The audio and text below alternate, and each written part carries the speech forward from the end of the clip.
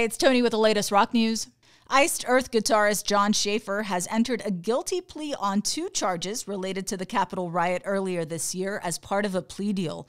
According to the Washington Post, the musician is the first to agree to a plea deal in the domestic terrorism investigation that saw over 400 people charged for their roles in the invasion of the Capitol building back on January 6. The 2 charges Schaffer pled guilty to are obstruction of an official proceeding of Congress and trespassing on restricted grounds of the Capitol while armed with a deadly or dangerous weapon. Both are felony offenses carrying heavy penalties. He was initially charged with 6 crimes, including engaging in an act of physical violence and targeting police with bear spray.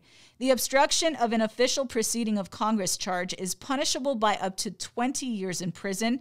The other, trespassing on restricted grounds of the Capitol while armed with a deadly or dangerous weapon, carries up to a 10-year prison term.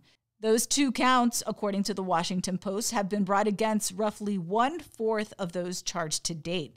The Iced Earth guitarist turned himself into FBI agents in Indianapolis on January 18th and remained in Indiana until recently when his case was sent to court in Washington, D.C. The attack on the Capitol resulted in 5 deaths, assaults on nearly 140 police officers, and the evacuation of Congress. For more on this story, head over to loudwire.com.